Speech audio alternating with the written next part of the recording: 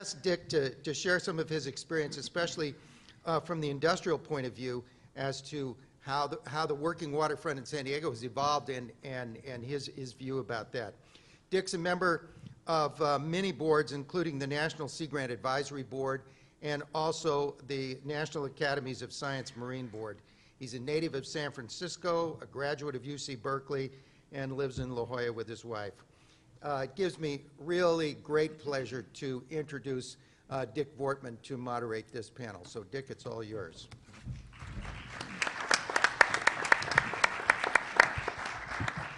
Thank you, Jim, and good morning, everybody, and welcome to our panel. And again, I echo the thanks for everybody sticking around, not only for our panel, but maybe even more importantly for the strategy session that's going to follow right after us. But the title of our panel today is The Challenges of the Working Waterfront Nationwide. And you all know that we've had a very intense 2 days. A great deal of discussion, a great deal of information has been disseminated. It stimulated a lot of thinking, and as I said, a lot of discussion about that. Our purpose here today is we are going to hear from industry leaders from the different segments of the working waterfront around the country, and allow them to reflect on what they've heard in the last 2 days and how it affects their particular segment of the working waterfront, what's happened in the past, what they're struggling with currently, and how they see the future unfolding and what challenges and what opportunities that represents. Let me start off by just explaining my role here as the moderator. I really am here in 2 capacities. Jim alluded to this, but first, I do serve on the National Sea Grant Advisory Board. This board is created by Congress, and our role is to assist and advise NOAA and the National Sea Grant Office in how to efficiently and effectively utilize the taxpayers' money in the pursuit of the research, educational, and outreach efforts on the coastal communities and in the coastal waters. One of our responsibilities is also to report back to the Congress every 2 years with an evaluation of our perception of how well the Sea Grant program has been utilizing those dollars, and pass on any recommendations back to Congress as what, if anything, we think can be improved. Many of you are well aware of the Sea Grant program. Many of you are participants in it. As you know, there are 4 focus areas for Sea Grant: healthy coastal ecosystems, safe, sustainable seafood supply, hazard resilient coastal communities, and sustainable coastal developments. Now, the working waterfront manifests itself in all 4 of those focused areas.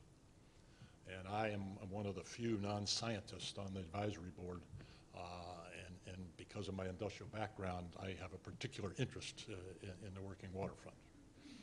And I have to say, I am very proud and pleased to see the role that the National Sea Grant Program has taken in asserting itself into the working waterfront issues.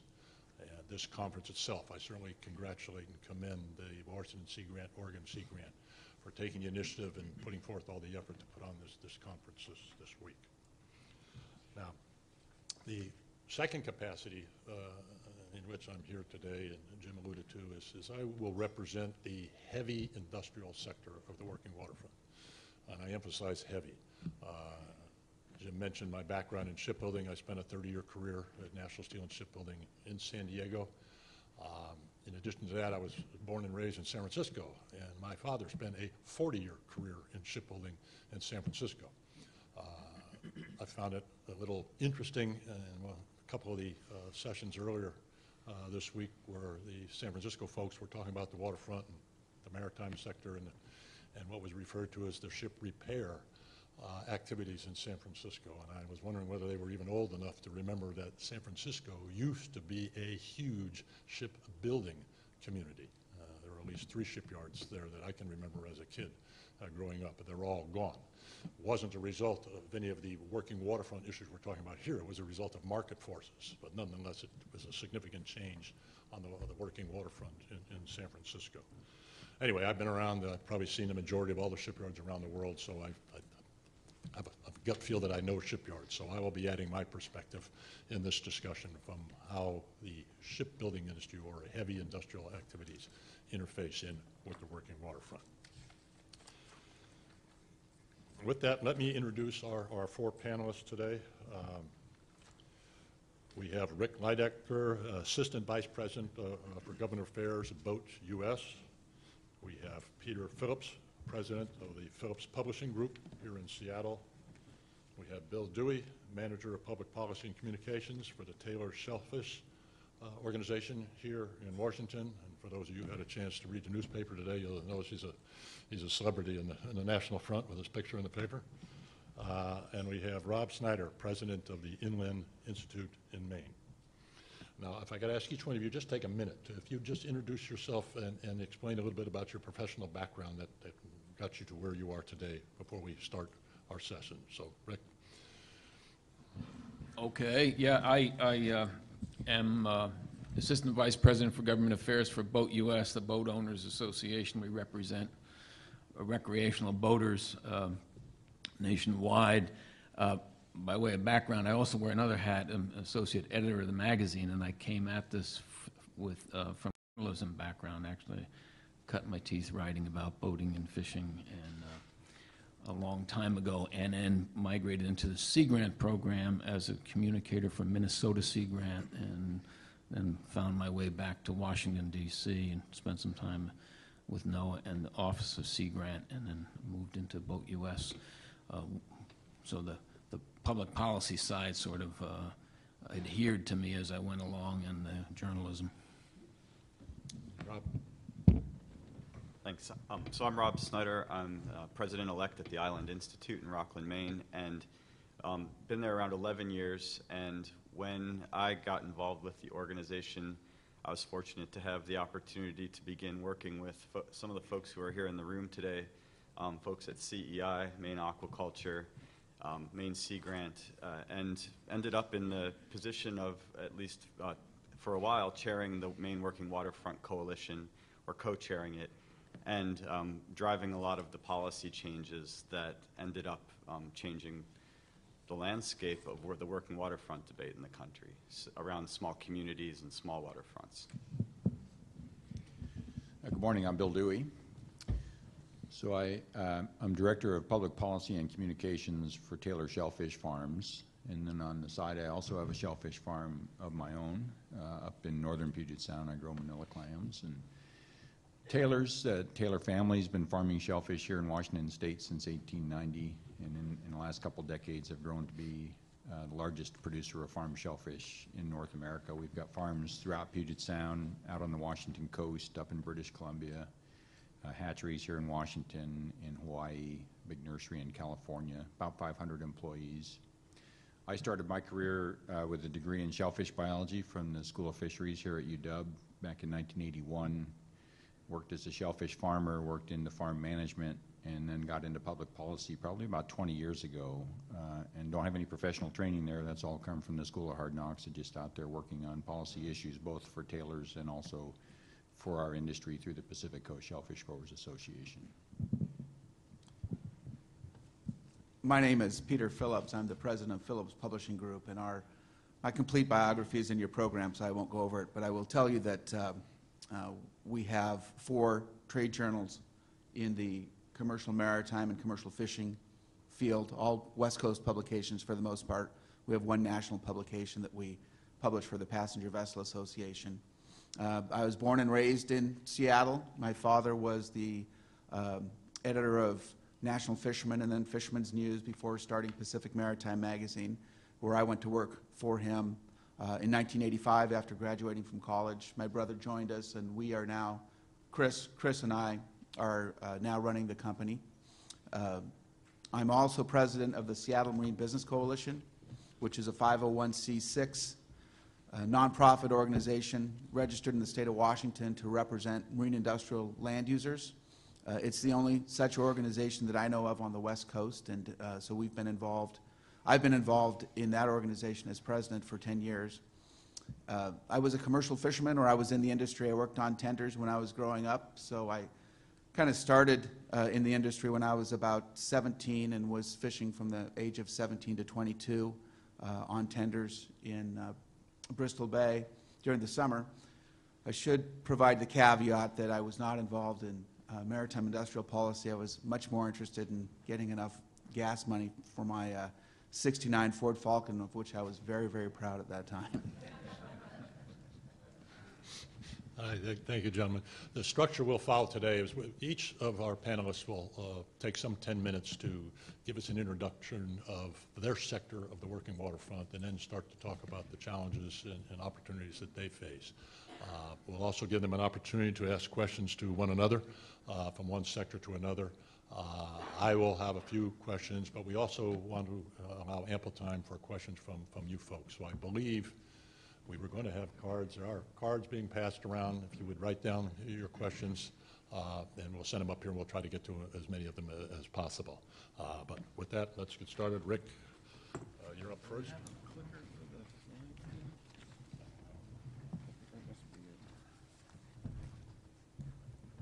Thank you, Dick. Let me see here. Does this work that?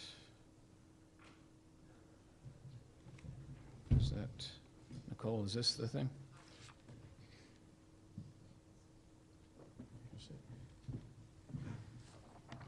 I'll just use this thing. Okay. Hold on, I gotta just set it, get it going. Okay.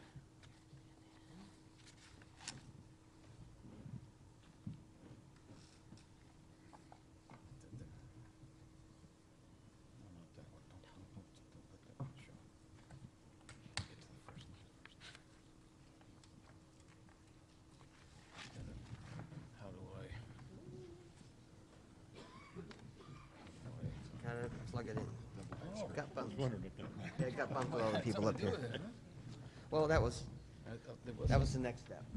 But there was something up there already, so I wondered how that was possible. Yep. Okay, now how do I move? Okay.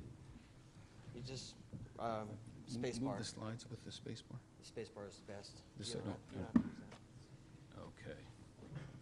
Wow. Problem was, we didn't have enough duct tape on the connection here.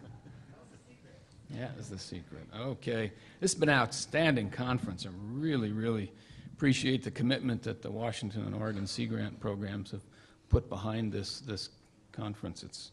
It's been terrific, and I know there was somebody working on the waterfront last night. That fish was terrific. Thank you very much for that. I'm glad to see we have such a good cross-section of people here in a very comprehensive forum that brought the right people together. Unfortunately, we don't have as big a crowd as we had the previous 2 days, but I think we have the right people here in this room now to examine the working waterfront issues of today, which in my mind are rather different than they were 6 years ago when we met in Norfolk, Virginia, for the first symposium. Virginia is my home state for Boat US, and I wanted to tell you briefly how we got here to Tacoma, Washington from Norfolk, Virginia. Recreational boating is a $33 billion industry in this country in terms of boat sales and services. It supports 350,000 jobs. The total economic impact is $72 billion. There are 12.4 million registered recreational boats in the country. And in 2011, 83 million people went boating at least once. I tried to do the math on that. I thought, wait a minute, 12 million boats, 83 million people. I guess boaters have more friends, huh? So you can see boating is a significant industry. In Florida, it's bigger than the citrus industry, by the way. But boaters have to have access to the water and to the facilities and the water-dependent businesses that support our recreation. Public marinas, working boat yards, small craft launching areas allow the public to participate in boating, fishing, other water sports, and then keep that industry side going. Well, back in 2004, 2005, we began to hear from our Boat US members around the country that they're losing marina slips, launching ramps, transient landings in many areas, boat yards for repair and haul out.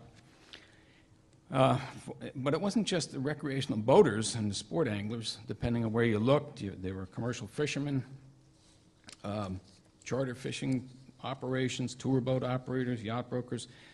They were losing access to the water, and the small businesses that served us were losing their places of business, the marine mechanics, prop shops, chandleries, canvas shops, all those mom and pop businesses that supported us, and they depended on that working waterfront that we all needed. And at the time, we called this condo creep. Basically, we heard some of it yesterday. These small businesses, marinas, boatyards, were being taxed out of their waterfront real estate as the sites were converted to waterfront living residential development. And that's the burning barn, by the way. I also began to notice that local jurisdictions were coming up with various ways to deal with the loss of working waterfronts. And in Florida, voters passed a constitutional amendment, I think it was 2005 or 6, by a 72% margin that enshrined recreational and commercial working waterfronts language into state real estate property tax law in order to keep the marinas and boatyards viable. Other parts of the country were tackling the problem from slightly different angles. We've heard in some of the sessions what Maine had been doing, North Carolina also. So I thought, why don't we bring all these, the collective experience of all these people around the country that are dealing with these problems, solving these problems, and bring them together under one roof and share the information and see what worked here or there and get that distributed elsewhere. So I discussed my idea for this kind of a forum with Dr. Tom Murray from Virginia Sea Grant. And Tom did what Sea Grant Marine Advisory folks do so well. He framed the opportunity, and he found some seed money, put together a steering committee. Some of you were on that steering committee. And the steering committee then put out a call for papers. They found additional sponsors, and hey, we had us the first National Working Waterfront Symposium. And I know, were any of you there at that first one, the very first in Norfolk? Okay, well then you might remember that in kicking off that session, I said the three most important words in recreational boating then were access, access, and, help me, access. You remembered, okay, good, you were there. That was in May 2007. And back then, baby boomers like me were buying up our retirement homes on the water, you know, and we all know what happened soon after that, right? The real estate market crashed, took the steam out of and the money out of that waterfront land rush. And then the recession hit, and today, boomers like me are still working. The real estate market's coming back, as we know, but I see another concern on the horizon, and that's what I call the rush to deep water. Now, you want to know what I see as the three most important words in recreational boating today? Containers, containers, containers. Got it. Well, why do I say this? I don't know, maybe just a hunch. Now, I'm sure everyone here is aware that the newly expanded Panama Canal, it's scheduled to open, was supposed to be next year, I believe it's 2015, and as a result, U.S. ports are scrambling to accommodate this post-Panamax trade. Supposed to see a doubling of cargoes over the next 2 decades, and there's a half a dozen major ports out east that are competing to dredge 50-foot channels and expand the shoreside cargo handling capacity, while a lot of secondary ports are trying to expand to capture the distribution of that domestic cargo via water through the inland rivers and in coast-wide trade. Well, but it's not just that Panama Canal trade to the eastern seaboard. Ports are trying to expand here on the west coast, as I learned a lot about in the last 2 days, in the Gulf of Mexico. Okay, so what? What's that got to do with the recreational boater? What's it got to do with the person on, where I live on the Chesapeake Bay. Or even with your own Governor Inslee here on his Ranger tug cruising in Puget Sound. Well, one aspect is pretty obvious. Much bigger ships carrying much more cargo at much faster speeds and with much less crew. The message is pretty clear. Watch out for us. But what about ashore? What are the implications to be found for recreational boating in these deeper channels and the bigger-than-ever container marshaling yards that are coming? Or to put it another way, will an expanding canal a couple thousand miles away from where I am gobble up recreational boating facilities? And what about all these anticipated new uses of offshore waters that has so many people engaged in this new discipline called marine spatial planning? We've talked about that here in a number of the forums in the past 2 days. There's a lot of talk back where I live about putting offshore wind farms in Delaware, Maryland, Virginia coast. And I've read that wave energy is actually generating juice out here off the Oregon coast. And I understand our own Nicole Fagan is working on tidal power generation feasibility for Puget Sound. And of course, there's always the underwater oil and gas extraction, aquaculture operations going on. And I thought, hey, all these industries, they use boats, right? So maybe the small commercial vessels that work on all of these emerging ocean uses can help keep the boat yards and the marinas and the service businesses in operation. But then I saw what an offshore wind farm vessel looks like, and well, that won't be tying up at my marina, I guess. So when these new uses are realized, it very likely will create maybe more demand for waterfront property. I mean, for the initial construction stages of some of these projects, like wind farms, or access points for their regular operations or maintenance offshore, sites for inland distribution of whatever it is, their products and services. I mean, those power lines have to come ashore somewhere from the wind farms, right? So my point is, unless officials, commissioners, professional staff from ports large and small, as well as coastal planners, policymakers, people like you in this room, start thinking about these things and begin taking some action now, I fear that this demand for waterfront access will dwarf the residential demand that we saw in the previous decade. But will it come at the expense of the marinas, boatyards, small boat facilities that we need, that fall in my definition of working waterfronts? And does it have to be that way? After all, many ports or port authorities are great partners for recreational boating, particularly out here in the West, I've learned. And they operate or concession recreational marinas, mooring fields, boat haul-out and repair facilities that serve all of us.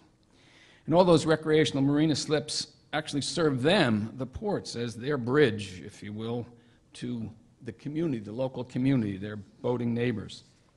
So, to sum up, my suggestion to you here, maybe we'll talk about this in the strategy session, that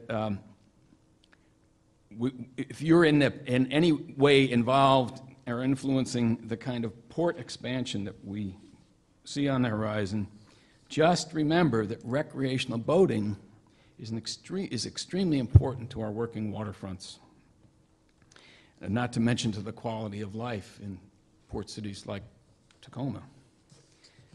So just don't throw the boater out with the deep water, please. Thank you.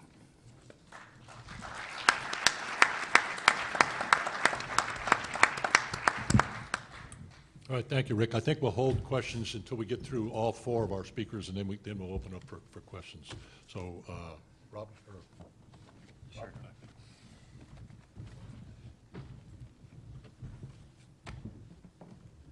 Thank you. And I just want to say that Tacoma is beautiful. I've been really impressed as somebody who's not been here before, who spent a lot of time on the Maine coast, which is in itself a stunning place to live and a great place to be, to come to a place where there's such an active and kind of energizing debate about the waterfront, and to see so much progress.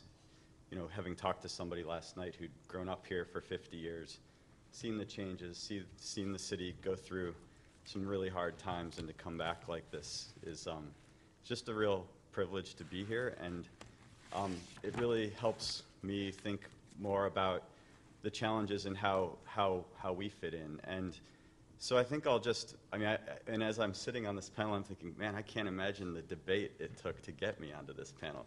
Because because when you talk about the diversity, you know, there are industries, and then there are communities, right? And I am representing small communities today, which is a really, I think it's a very thoughtful. I'm very pleased that there's the opportunity to speak from this point of view, because in fact, I feel like one of the threads that might allow us to navigate all the various uses is, in fact, that we are anchored in communities as we have these discussions. You know, I'm from the coast of Maine. There are 15 unbridged year-round island communities off the coast of Maine.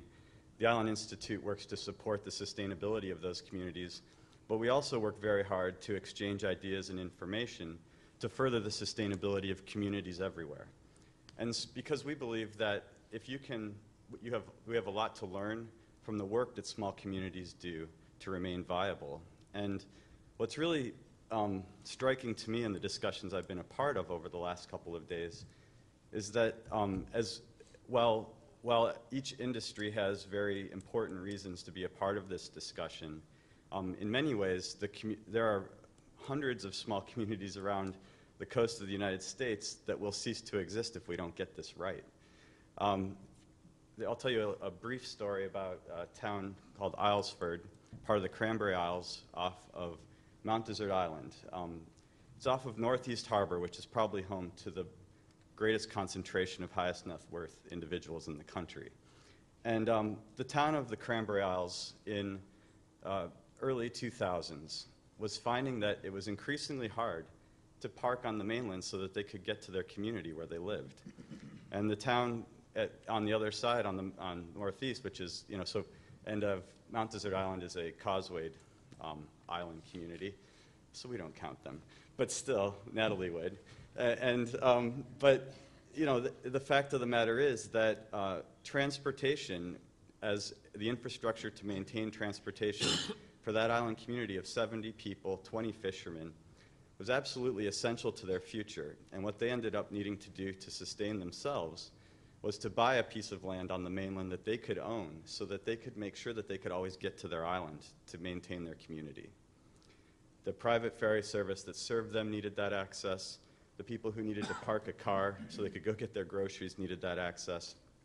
And today, the fishermen, there's 220 of that 70, are really struggling to figure out how they're going to retain access on the mainland.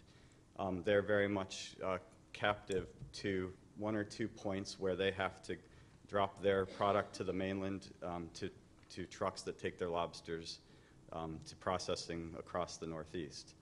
And so, you know, they are one of, you know, what I've found to be, in the lower 48, there are about 90 of these unbridged year-round island communities with about 115,000 people living on them that seriously will not exist if we can't figure out a place for the transportation needs, the flow of goods, the flow of energy, in many cases, to these communities. And so, which is a much broader frame than I initially brought to this issue when we got involved in the first place. Because when we got involved in the first place, it was very much about the fact that commercial fishermen, small boat commercial fishermen, lobstermen on the coast of Maine, were getting squeezed out by the transition of real estate towards residential uses that were seasonal, right? It's a common and old story, and in the in the mid-2000s, it was, you know, the barn was it was a full force fire going on. And, you know, the fact of the matter is the coast of Maine's real estate never slumped during the recession. The values remain stable, and the communities remain unaffordable. And the idea that a small boat fisherman would be able to buy an access point going forward is almost unachievable to think about. And so for the people that I work with and the communities that I value and want to see survive, this is a very important debate that's going on here. We've been having this debate for a long time in Maine, and one of the really heartening things to being here as part of this discussion is to see how many new people are coming up every couple of years. That the audience is growing, that the number of voices involved are more diverse, that the identity of what a working waterfront isn't settled, and maybe it shouldn't be. Maybe it should be something that we always will be debating. Because if we continue debating it, the answers we get to solving the problems are going to get more creative. And I think that's really important. Now, it doesn't help in the policy environment, but we can settle on definitions here and there as necessary. I also want to just talk about the fact that for these communities, and the small communities that I work with in particular, they need friends on the mainland. They need friends in big ports. They need friends. In fact, the reason that we were able to be successful at all in Maine was because the fishermen themselves weren't a big enough constituency. They needed the farmers and the foresters, And I'd say nationally, if any of us want any of what we want, we're going to need each other. You just can't do this stuff alone. And I can tell you, as an incredibly marginal group in this discussion, we have some of the most compelling voices that will help you succeed. And so the storytelling is critical, and we have the stories, and we need to be a part of the discussion so we can help tell them. And I guess the other point I'll make is the sense that I really liked that we're looking towards, that it's important to think about the waterfront looking at it from the water. And for me, that's a very natural concept because for all of the communities that I work with, the water is part of the community's territory. The water is, the working waterfront as an edge, at the edge of the water is in fact the center of the community. It's not the edge of land. It's actually the middle of where everybody organizes their lives. And so I think that sense that we're talking about something that's very central to the future of our coasts as opposed to on the edges of it was really evidenced in the discussion about the economics of working waterfronts that was in the plenary yesterday. The fact that you can actually point to more than 1% of the GDP that is absolutely driven by the decisions that we're making. And the fact that this is only a 6-year-old discussion means that it's brand new. And there's a long way to go towards figuring out how to frame that message and that story and that imbalance of federal and state support to make sure that we can continue to advance our cause. I also just think it's really valuable that fact that we need each other is evidenced. So I'm from Rockland. Rockland's 4,500 people. It's the stepping off point for Vinyl Haven, North Haven, Matinicus Islands. Rockland is home to O'Hara Corporation. The big boats that fish out of Seattle and in Alaska that are owned by O'Hara are run out of Rockland. The family all lives around me. They are really cool people.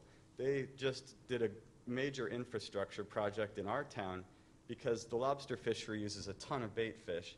That bait fish is hard to find in the Northeast now. They're bringing in racks from the West Coast, from their fleet over here. I mean, we're completely connected. Our fishing fleet does not survive without the fishing fleet over here now. I mean, it's just completely globalized, nationalized discussion that is all based around the working waterfront and the infrastructure that connects it.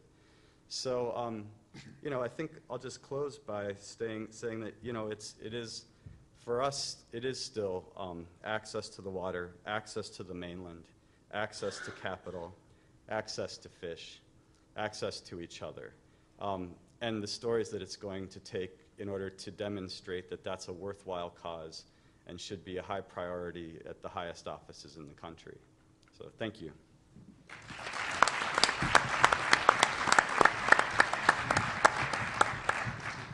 Thank you, Rob. Bill?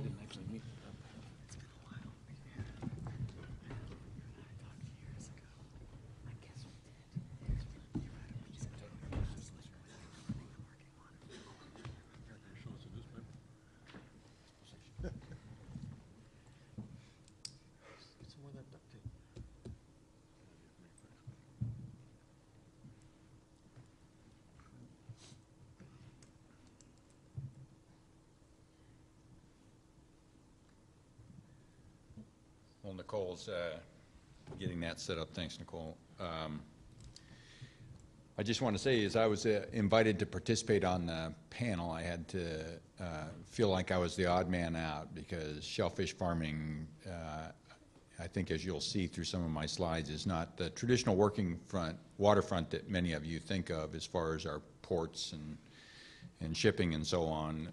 Considerably different, but certainly in our eyes here in Washington, very much a working waterfront, but will have a different image than what you're used to, and different problems than perhaps what you're used to.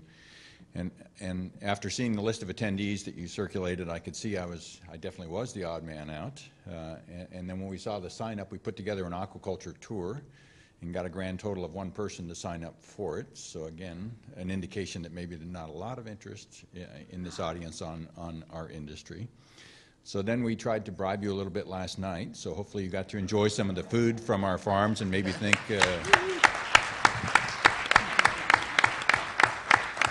starting to recognize that, okay, these guys got something to offer here. And we definitely have some challenges, quite frankly, and you'll see, and could probably use your help and some of your good thinking on that. So with that, I'll launch in. We have a long history here in Washington State. It got bumped. Yeah. With the note. Oh, duct tape. Yeah, I know, it's I'll be getting careful. old. I'll try to be careful. Sorry. So no problem at all. It looked fine here. I know, it looked great.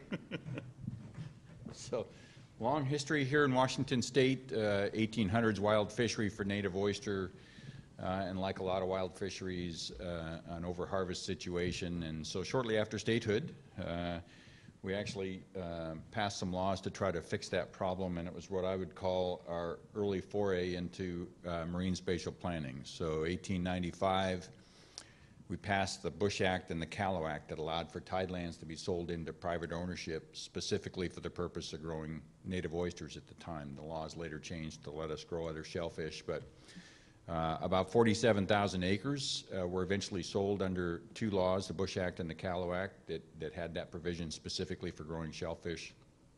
Washington also opted to sell other tidelands that were associated with upland parcels adjacent. We refer to those as second-class tidelands, and we grow shellfish on those as well. But if you own a waterfront home, you own the tidelands in front of your house out to a certain depth, depending on when it was deeded from the state. And so, interesting. It's set up an interesting dichotomy, and I think the yellow polygons in the water there are probably hard to see, but those are an example of the Bush Act tidelands. So they're disassociated with the upland parcels adjacent. They have meets and bounds descriptions. They're polygons out in the water, and that works pretty good if they're a distance offshore, which we have big tides here in Washington, so that's often the case. But where the parcels are butt right up against the upland owners, then we run into a use conflict situation where we have this industrial operation right out in front of a residence, and they don't own that beach in front of their house, and some of them think they do. And so it sets us up for some interesting conflicts there. Some typical images here just of a shellfish farm working waterfront.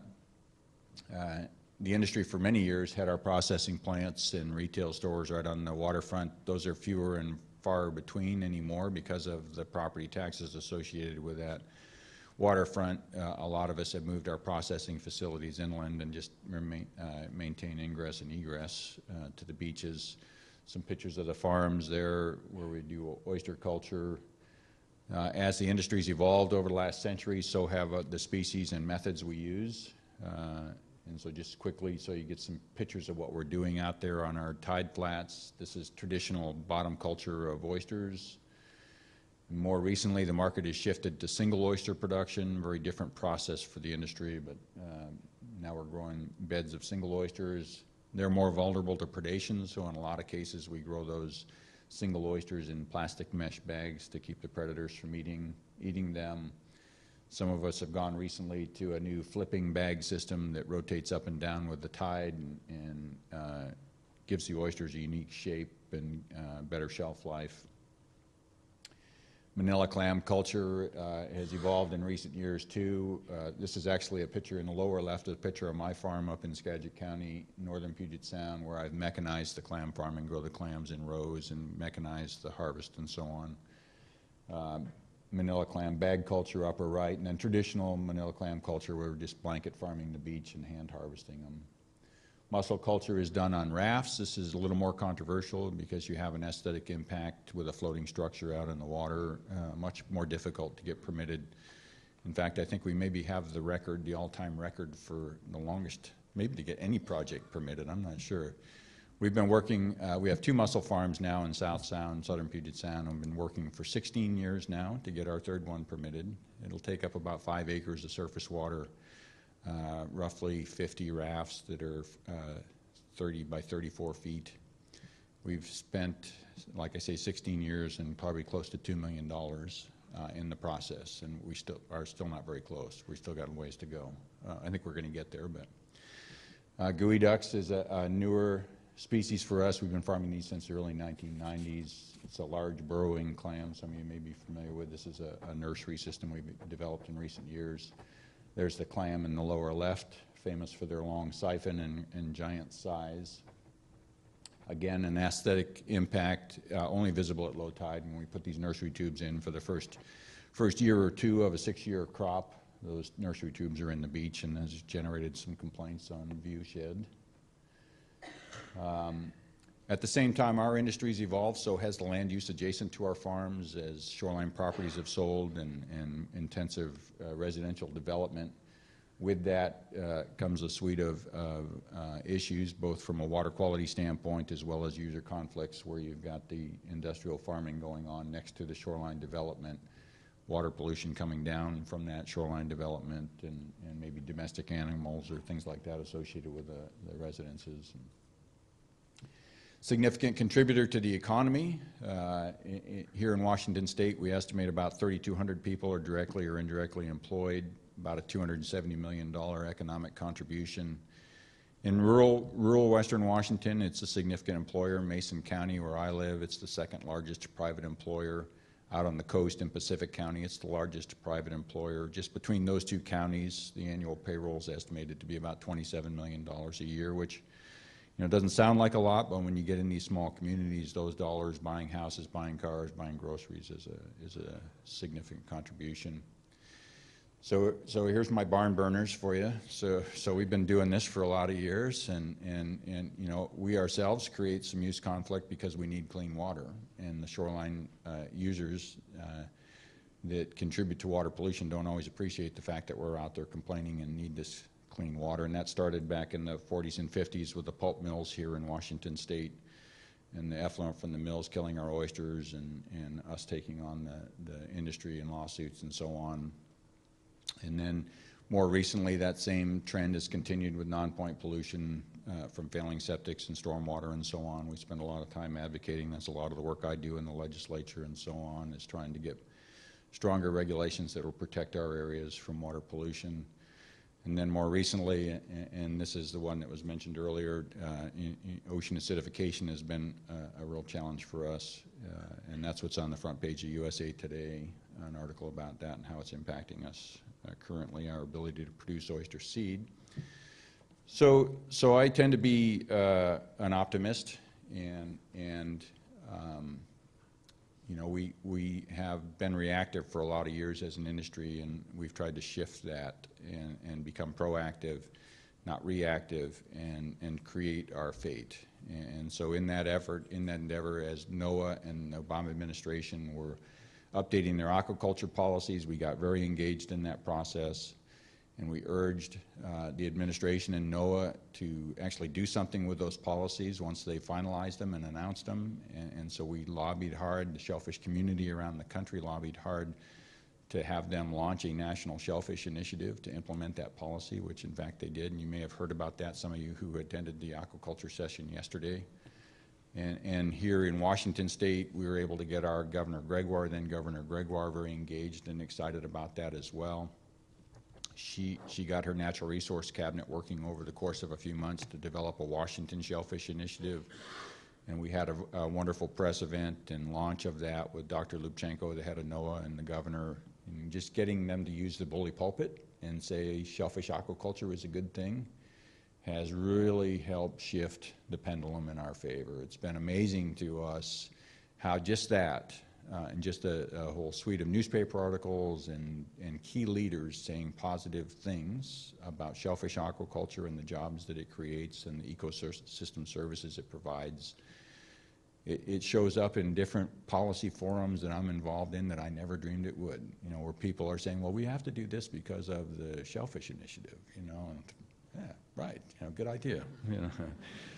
So anyhow, you know, I think we've also done a lot of things as an industry to try to be responsive to use conflicts. We spend a lot of time on outreach and education. Our company spends about $1 million a year on attorneys and consultants and on our own public affairs team that's out there working these issues constantly. We do a lot of festivals. We have a lot of shellfish festivals, Mussel Fest, Oyster Fest, Gooey Duck Festival, to get the public engaged positively about this working waterfront, and that's helped tremendously. Do lots of tours on our farms. Any of you that regret not coming out now, and that tour, by the way, finished up at our restaurant, you know, so you really did miss out. So anyhow, I'm really looking forward to the strategy session and learning more from all of you folks how we can address some of our issues. Thank you.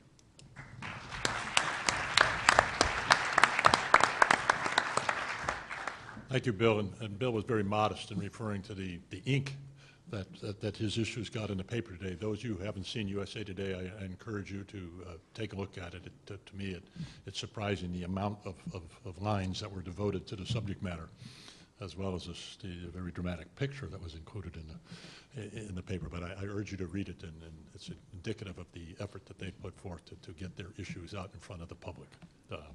Okay, Peter. Dick, if you don't mind, I'm going to speak from here. It's closer to my notes. My great-grandfather arrived in Stillicum, Washington in 1890 from Green Bank, Delaware, where he had the misfortune of being the third son of a mill-owning family. There was no work for him, so he came out here, which is how most of the European settlers arrived. For those of you who aren't familiar with the region, it was settled in 1850 by European settlers. Before that, there were native populations, and very few of them. When my great-grandfather arrived and settled just west of Tacoma, the Tacoma Tide Flats and all of what is now known as Old Town and Proctor were filled with boatyards. Those boatyards consisted of probably a Croatian family who would build a boat and then go out and seine fish for it. Many people don't know that the Croatians invented purse seining and brought it here to the Puget Sound and made literally millions for millions of people. There were also Norwegians who were fishing as well, and there were a whole host of waterfront communities that had sprung up because they were uniquely placed geographically. They were adjacent to very deep water on one side and tall stands of timber on the other. And clipper ships, sailing clipper ships from around the world would come to Puget Sound to get fitted with their masts, because Puget Sound was one of the few places that had those long, straight stands of timber and deep water, both of which were absolutely essential for a clipper ship that had a huge keel, and we did not have the technology at the time to splice masts. Those communities were connected not by roads. There were no roads in Puget Sound at that time.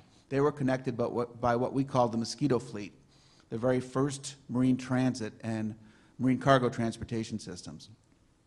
Today, the commercial fishing industry in Washington State represents $3.9 billion. We have the largest commercial fishing fleet in the country, in the North Pacific fishing fleet based here. We have the largest ferry system in the Washington State ferry systems. And we have the largest tug and barge fleet. We're their third largest ocean load center. The containers that Rick talked about earlier were the third largest load center. We're an enormous industry. We are also newly the base for the oil and gas resource extraction exploration that's going on in the North Pacific. And we're also home port to a lot of what I call the speculative energy development, which is tidal energy and wave energy. All of that requires extensive commercial vessel support, engines, naval architects, lawyers, insurers. They all need maritime expertise. So today, the commercial maritime industry in Puget Sound represents in total $10 billion in economic activity annually. That's for King County alone. This is these numbers I'm going to give you are taken from a maritime economic impact study that the City of Seattle commissioned in 2008. And if any of you have any strings with the City of Seattle, I don't see Rocky De Herrera here today, but we would love to have that economic impact study updated, because these numbers are from 2009 actually. So $10 billion annually in economic activity at King County, 22,000 direct jobs. Those jobs pay an average of $70,750 a year. And this, to me, is the most important component of this economic impact study, which was completed in mid-2009 and released. This is 2 years into the recession. During the period 2004 through the release date, maritime employment grew 3% and payroll grew 20%. We were very, very little affected by the recession because we are not dependent on the consumer vagaries of the economy. We're long-term, stable, strategic, globally connected local jobs. Briefly, the future is very bright for the commercial maritime industry in Puget Sound. Recent changes to the American Fisheries Act, which is the federal legislation that governs most of our deep water fisheries, mean that we're able now to rebuild a commercial fishing fleet that is on the order of 20, 25 years old, because they've been prohibited from rebuilding their boats. Senator Maria Cantwell passed an amendment to the Fisheries Act, which was a safety amendment that said that these commercial fishermen could now rebuild their boats. They've been very successful with the rationalization program, which we might get into if people are interested. It's quite complex, but the result is that they now all have set quotas which have an economic collateral which can be used to get bank loans to build new boats. And we're seeing that start to happen. At our annual Bering Sea Fisheries Conference last year, the experts together told us that we're going to be looking at $40 billion in new vessel construction over the next 25 years. All of those boats have to be built in the United States. They don't have to be built in Puget Sound, but the owners of those boats are here, including one of the O'Haras, by the way, who just bought $2 million worth of industrial land to do we don't know what, but we're hoping it's to build a boat.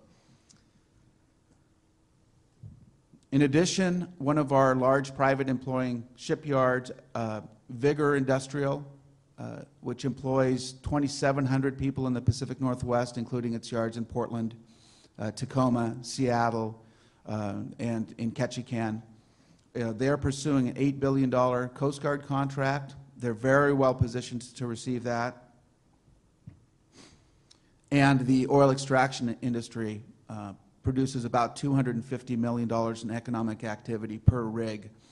They have one rig that was doing some exploratory work this summer, but we understand that there are as many as 4 or 5 that could be planned.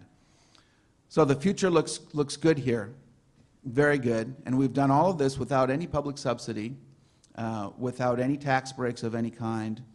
The vast majority of the companies involved in this trade are privately held family companies, small family companies. In fact, the largest is Vigor with 2,700 jobs. But we do have some challenges. The biggest challenge in my mind is the prescriptive regulation that's imposed upon us.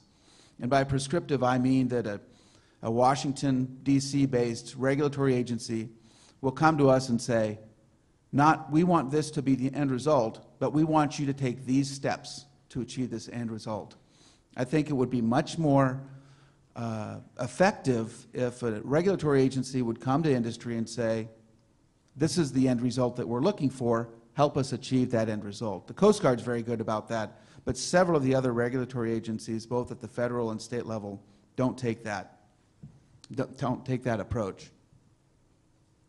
Land use challenges, that is not so much a federal issue in my mind. It's more of a state, county, and municipal issue.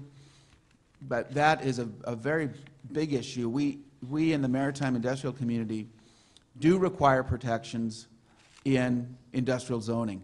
We tend to have very, very attractive real estate. As Bill was telling you, the shellfish industry is moving off the waterfront because the taxes on waterfront real estate are so expensive that we do need protections there so that we can continue to maintain large pieces of contiguous industrial land adjacent to deep water, adjacent to rail, and adjacent to highways.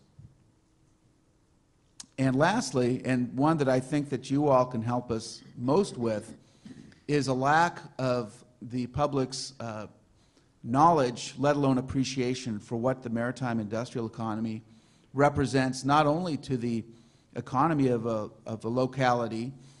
Seattle is a very vibrant, diverse community, but you get to some of the coastal communities on the coast of Washington State, along the Columbia River, and the maritime industrial community is the largest employer and a provider of sustainable family wage jobs, multi-generational jobs that are a very high quality of life. You know, work on the water or you're building something, it's a nice job. And as I mentioned at the outset, it's culturally a very important part of our background and our history here in the Pacific Northwest. So I'm looking forward to the discussion, and I'll turn it back over to Dick.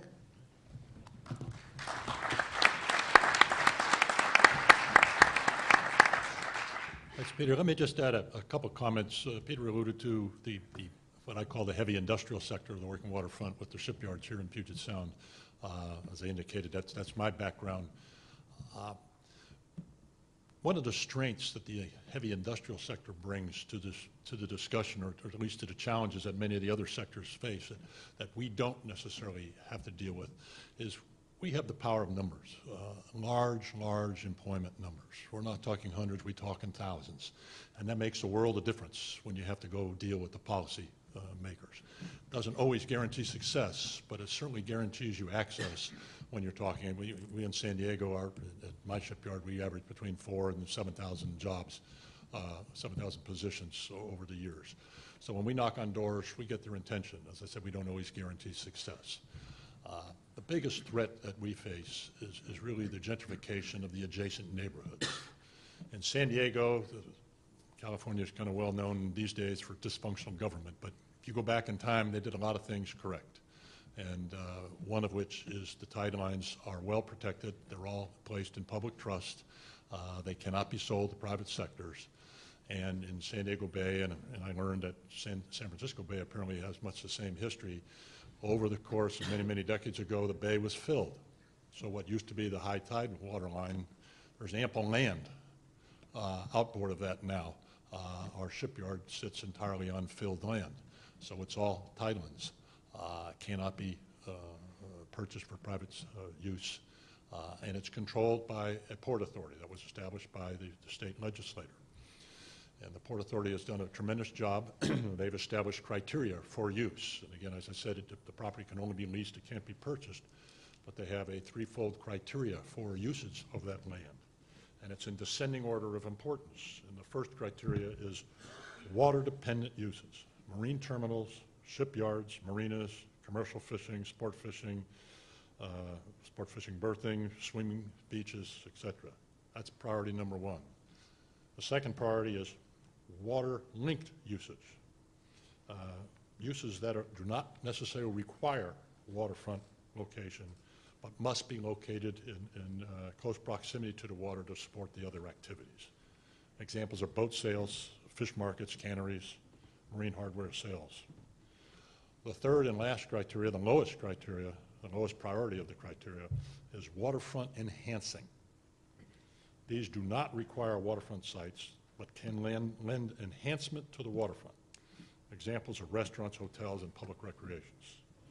Now, it's this third area, which is where people try to drive a truck through. I was interested in learning here in Seattle that you're dealing with the issue of a new stadium, or the potential new stadium. Well, we have had for several years now a very hot topic in San Diego. The alleged need for a new football stadium. The allegation is our beloved San Diego Chargers will leave San Diego if someone doesn't build them a new stadium somewhere. My creates a debate in itself whether we need to keep the San Diego Chargers. Based on the last few years' results, it makes it a difficult argument. But believe it or not, a proposal has been made by a very influential group in San Diego to take over the port cargo terminal and convert it to a football stadium anchored real estate development. And it's absolutely amazing when you look at the port's criteria, because there's nothing more suitable than the #1 priority of a port cargo terminal. And arguably, at best, someone can argue that a football stadium would fall into priority #3, or it's enhancing the waterfront at the expense of that cargo terminal. To date, the Port Authority has done an excellent job of fending off this effort. The effort will not, unfortunately, go away. One of the reasons being it's being championed by the gentleman who owns the one and only local newspaper. So every chance the newspaper gets, it's put in front of the public's eyes. But the issue is best economic use for property. And someone can generate the argument that, yes, you can generate more tax revenue and economic activity with a football stadium anchored retail hotel development in lieu of a port terminal. But those activities can be placed elsewhere and not on the water, and obviously the port terminal can't. So given the fact that the land cannot be purchased out from under us on the industrial waterfront, the biggest concern I mentioned we have is the gentrification of the neighborhoods around it. And this has been alluded to in some of the breakout sessions, that we experience it on an ongoing basis. But as a generalization, the neighborhoods around industrial sites were not the best neighborhoods in the communities. They usually are lower income. They were somewhat neglected, haven't been redeveloped.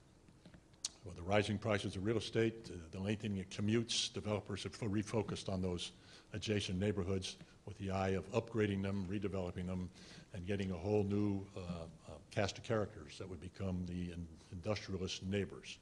And with these new neighbors, they have new set of values, and the first issue is traffic. The truck traffic, the employees' car traffic. Traffic leads to parking. Parking spills over into the local neighborhoods. It creates conflict. You get noise. We actually had to deal with complaints from the neighbors about the whistles we used to have to signify shift changes at night. We work 24 hours a day. You get to signify lunch breaks, shift changes and everything.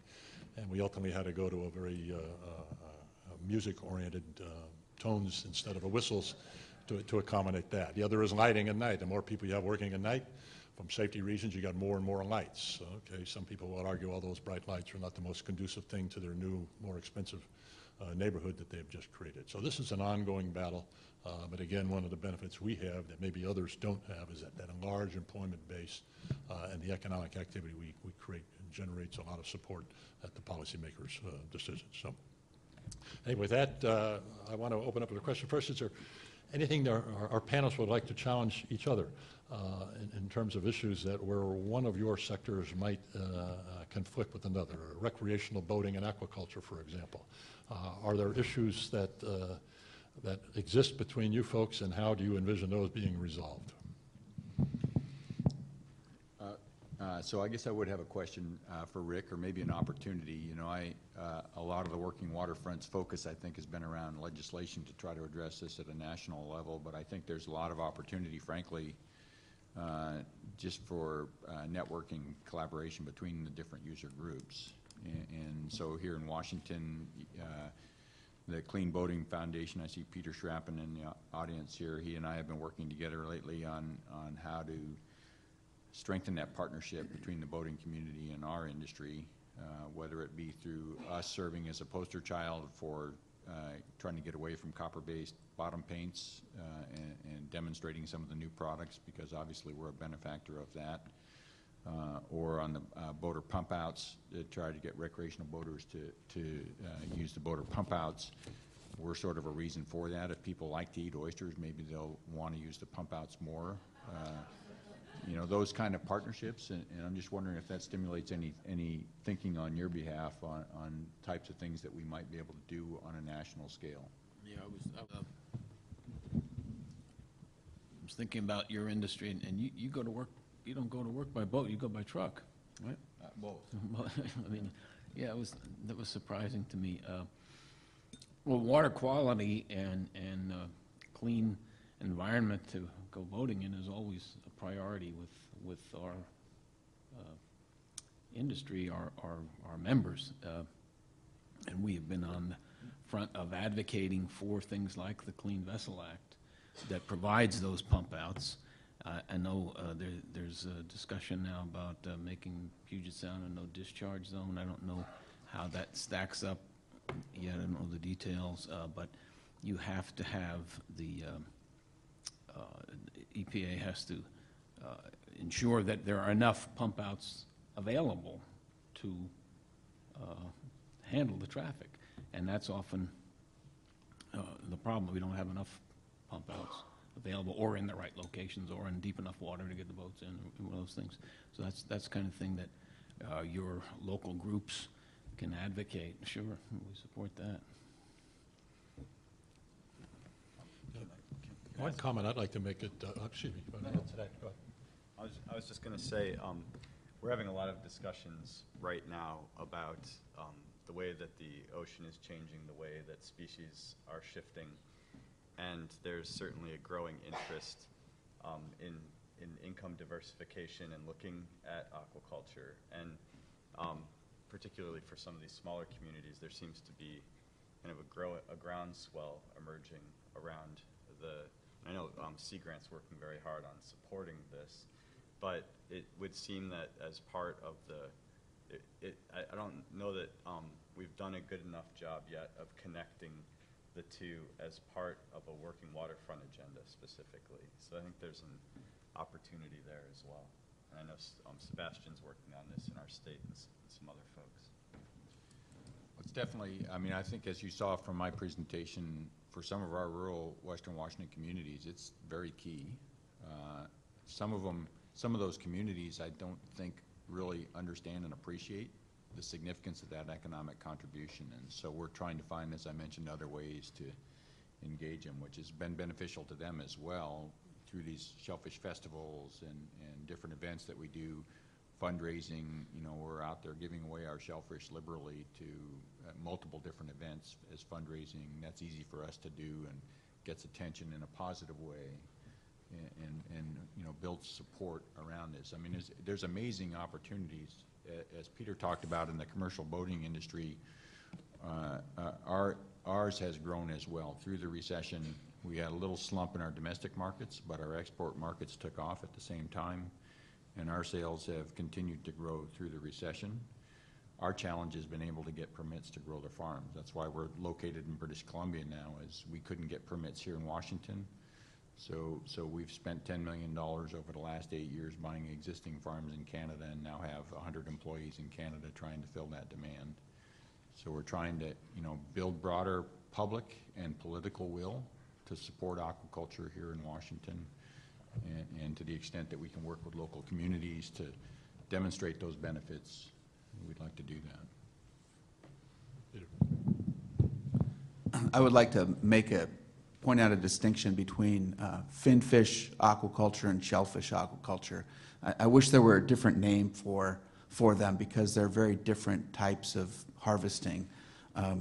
We at Fisherman's News, which is an advocacy paper, we actively get involved in policy discussions. We've been very supportive of Taylor Shellfish and their battles with a variety of different regulatory agencies. But we have not taken the same supportive role with finfish aquaculture, and we believe that the two are very different. Shellfish aquaculture is harvesting an existing resource in an existing environment and not changing it. But finfish aquaculture is introducing something, a non-native, and hoping to corral it, feeding it with artificial foods and changing it with dyes. And we think that may or may not be safe. It may or may not be safe, but we're not sure yet, and I don't think anybody is sure. So that's a distinction that maybe warrants discussion, maybe not in this arena, but further discussion. Does anybody want to pick up on that particular issue?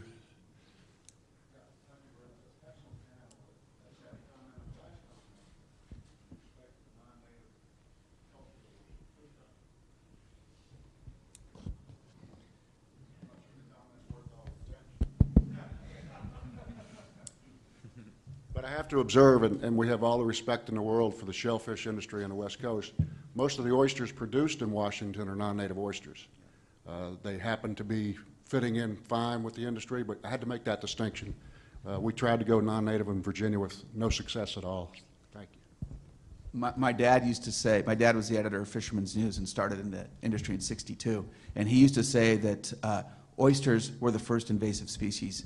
They came over with a lot of them. Correct me if I'm wrong here, but they came a lot of the shellfish came over on the hulls of the ships that were trading across the Pacific, and so you're right. There's, I think, the one native oyster species. So I will correct you on that. I mean, a lot of those introductions were intentional as we struggled to grow the native oyster, which is a very delicate oyster to farm in the face of the pulp industry's pollution. That was an inspiration for introducing the Pacific oyster very intentionally to give us a hardier oyster that would grow in the polluted waters. Let me make a comment, just takes us a little different direction, but it was something Rick started off with where he showed his picture of the large container ship and the sailboat getting in its way. And he was commenting on what I would refer to as a changing landscape, at least of the major ports, due to the widening of the Panama Canal and due to the enlarging of the international ship fleet. And I'm just raising the question, maybe some of the port people would hear it, have some thoughts on it.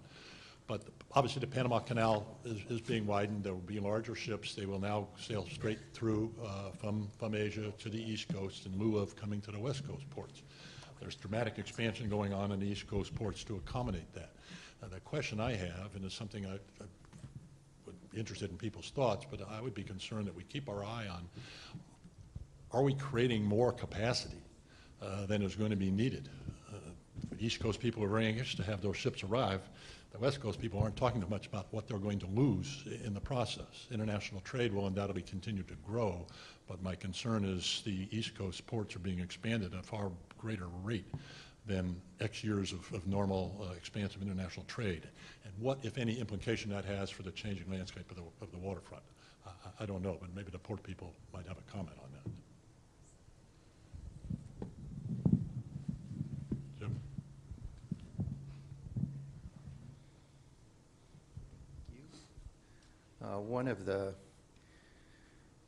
One of the consequences of these Triple E ships, these 18,000 TEU ships, is going to be that not many ports are going to be able to handle them. And Bill Mongalusos from the Journal of Commerce made a presentation a couple of weeks ago where he said, you know, we're basically going to end up with 4 major load centers in the U.S. Seattle, Tacoma, LA, Long Beach, New York, New Jersey, and probably Virginia because of Hampton Roads.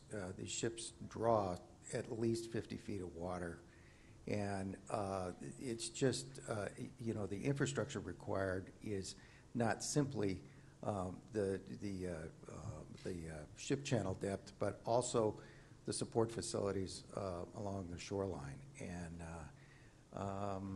I'm not so sure that there's going to be an awful lot of cargo diversion from the West Coast to the East Coast. I think there will be, what will happen will be there will be traffic from Asia to the East Coast directly. I don't actually think the Panama Canal is going to make all that much difference. So, for what it's worth. Something to keep our eye on. I have a series of questions that have been handed me, if I can read those. Economic development discussion. Is there a shortage of labor for these skilled jobs? What is the role of the educational institutions in a pipeline to these jobs? Can I address that, Jim's comment first about the load centers? We do conferences on that very issue about the impact of the Panama Canal and the larger ships. And we've been doing the same conference since 1985 on the impact of larger ships and the infrastructure that's required. So it's an ongoing issue. At one of our conferences about 3 years ago, the president of the Chinese National Railway spoke. He's a Harvard-educated Chinese national. And he told us that within 10 years, China would be pushing out 60 million TEUs to the Pacific. Well, 60 million TEUs. About half of that traffic would be going coastwide along what we call the Western Pacific, which is Asia. So we're going to get 30 to 35 million TEUs just from China. Currently, our ports have the capacity, including the new Canadian ports, to handle about 12 million TEUs. So the East Coast can have all they want and all they can handle, and we're still going to have more than we can handle. The question, as Jim said, is do we have the political will to make those terminal expansions and then the infrastructure upland to adapt that? It's easy to bring containers over, but it's really, really hard to transload them and put them on overland transportation. That's the real big question. Can I do the workforce development one too? Just a comment. I'm viewed as a perennial optimist, and when we hear these large numbers of projections from containers transiting from China to the U.S., insourcing is the new buzzword. And I am optimistic that we're going to gradually see an increasing trend of insourcing that replaces the outsourcing that's giving rise to all that manufacturing being done in China and brought over here. And that will mitigate that problem, and it'll be a tremendous benefit to this country if, in fact, it arrives. But anyway, to your workforce development. Well, and also the increase in exports. You know, I wish there were some container port people here that could talk to us about how the export balance has been wonderful in the last 4 or 5 years, because we are insourcing, and as we develop the expertise to insource, then we develop the ability to inexpensively produce quality products that we can then ship to consumers on the other side of the Pacific. So workforce development, huge issue in the maritime community right now. The average age of the maritime industrial worker here in Puget Sound is 54 years, and they're really good jobs. The problem that we have is that they are very often jobs that happen outside of the public visibility. If you drive through the wheat fields of Iowa, you see what's going on there, and kids can say, hey, that looks like something I'd like to do. Cattle farming, the same thing. Even steelworking, you see these things happening. In the maritime industry, everything happens far, far away from public view. When I was a kid in Seattle, fully half of my high school class did what I did in the summers. We went to Alaska and worked on fishing boats. Now, more than half of the people that live here came here as adults from elsewhere, and they just don't have that cultural connection to the maritime industry, don't impart it upon their children, and so we don't have that connection to the workforce that we need. That said, because of our stellar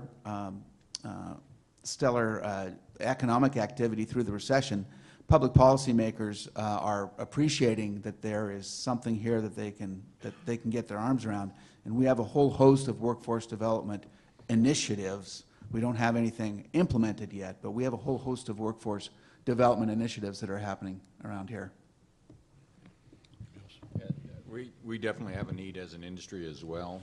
You know, within our company, our supervisors are typically super workers that have worked their way up through the ranks. A lot of times have a high school education, and we end up sending them to the local community college to try to give them math and computer and budgeting skills to be able to run our farms.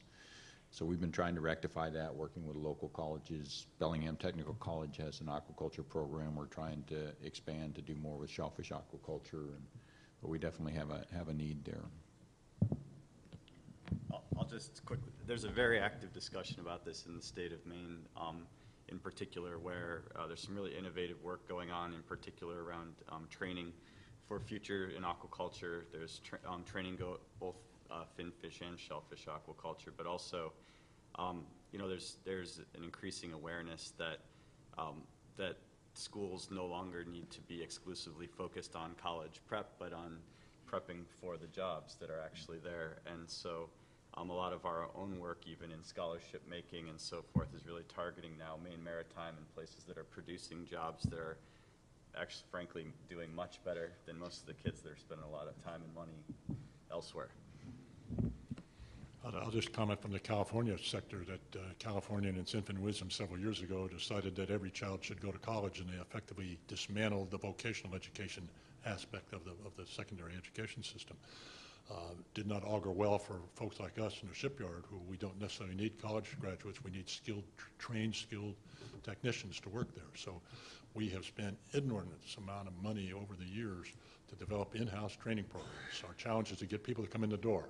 When we come in the door, we've got a 4-year training program where it's sort of a partnership. They'll invest their time and we invest our money, and as they progress through the training, they will receive salary increases, wage increases at each step along the way.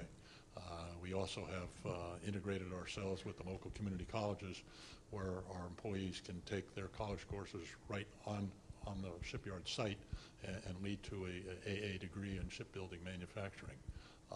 So we worked very hard at it. We actually developed our own high school and ran our own high school on the shipyard in conjunction with the local school districts for a couple years. It was very intriguing that kids came down there and they were sort of the dropout potential. Some of them actually told us stories where the counselor says, "You're hopeless. You know, why are you wasting your time in school?" They came down, went to school. The school district would send the academic teachers over to teach in our yard, and then our trainers would take the kids out and work in the shipyard for their skills training. And it was absolutely amazing, the transformation with these kids. They became interested. You had to cut a saddle and a pipe fitting, how to do math.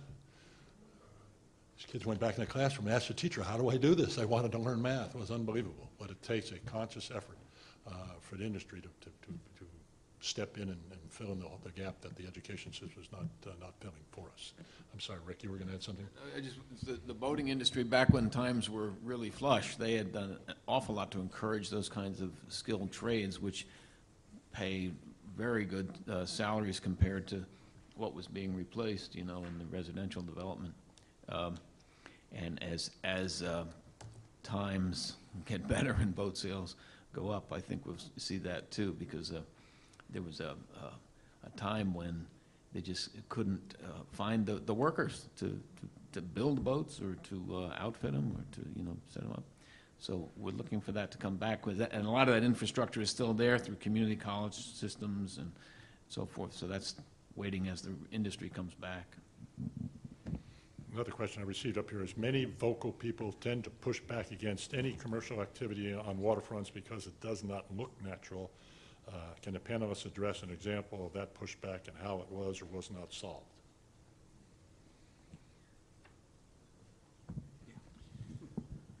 Well, that's why I wasn't here yesterday. It's because I was at a public hearing for a geoduck farm, listening to a lot of that. And it's just it's an ongoing education piece. It's actually one for us.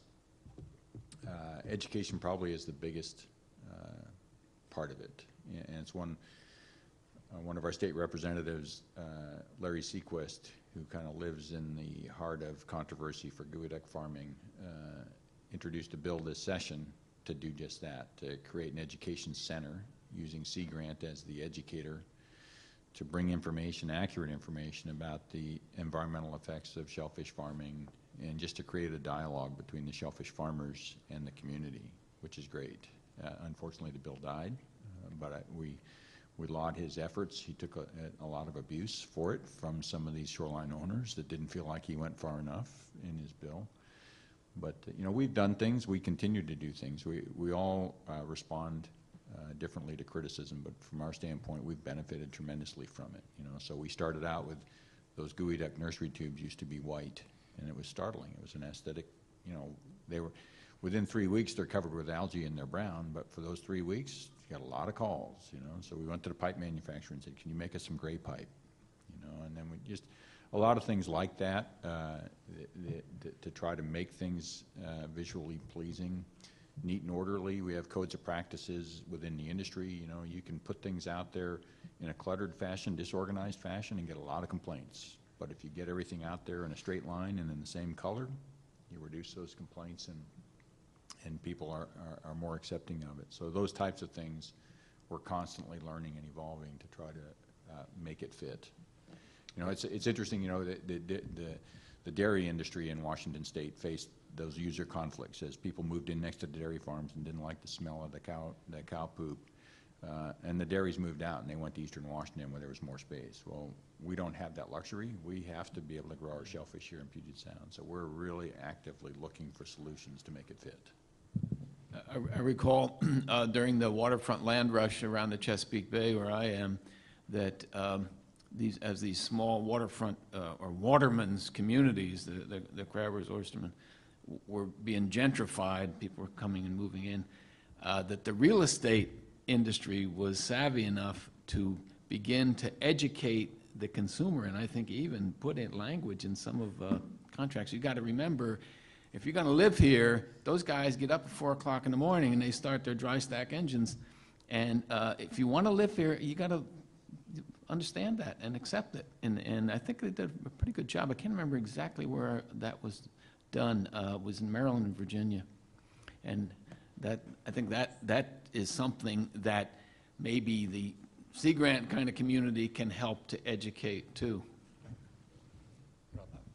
Well, I'll just briefly say that we have a saying in Maine that when the commercial fishing industry makes common cause with the seasonal residents, anybody who's in opposition might as well just get out of the way. So there's a lot of, and there's a current situation where that's really kind of highlighted. There's been a lot of work done in the state of Maine by a number of different organizations and agencies around the siting of offshore wind, which are these gigantic floating turbines. There's been a really thoughtful and extensive public discussion. And it's not resolved, but everybody understands the terms of the debate. There's also an LPG tank siting discussion at the head of Penobscot Bay that was done quietly and carefully, and whether or not it's the right thing to do, everybody's up in arms. And the seasonal residents are taking side with the commercial fishermen, and they'll make it so painful and expensive to site that sucker that it's gonna, you know, that's the absolute, and it could have been avoided if we kind of took the opportunity to have a thoughtful, informed discussion about what exactly the benefits of that terminal would be. And so it really speaks to the value of this kind of forum and the forums that Sea Grant and others are holding to get this information out there, because these are really complex issues and they're very hard to make, and it's very easy to make snap decisions if you don't have the information. I'll just offer a comment on that from the shipyard point of view, that it's hard for me to understand, but there's some people out there that don't feel shipyards are very sightly. So we deal with that. One of the solutions to that is I've never seen a young kid, particularly a young boy, who given the opportunity to see cranes lift massive things, so on and so forth, that don't get tremendously excited about what goes on in a shipyard. And there's the epitome of that, the ultimate of that is seeing an old-fashioned traditional ship launching down an inclined ways. To the extent you can get kids to come in and see what goes on in that shipyard, to the extent their parents ever start bad-mouthing the unsightliness of their shipyard, I got a vocal advocate in their family that says, I think that's kind of neat stuff. All right, we have time for one more question. If there's any more questions from the floor, we've pushed our limit here. If not, we'll buy you some time. And again, I want to thank our panelists for participating today. We appreciate it. Thank you.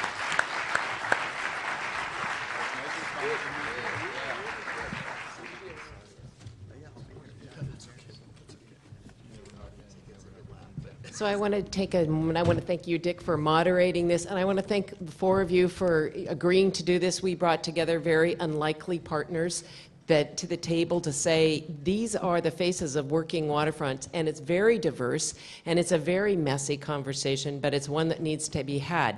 However, before we have that next conversation, I am going to give everybody a break. So what we've done is we've run over a little bit on this conversation. We want to come back and then talk with all of you about more of thoughts and ideas of what you want to see as strategies, what are key themes, et cetera. If you're a moderator, if you are one of the facilitators for the conversation, please come up to the front here. If not, please take a 10-minute break. I'm going to call everybody back in at 10:50, and we will start in on our conversation then. Thank you.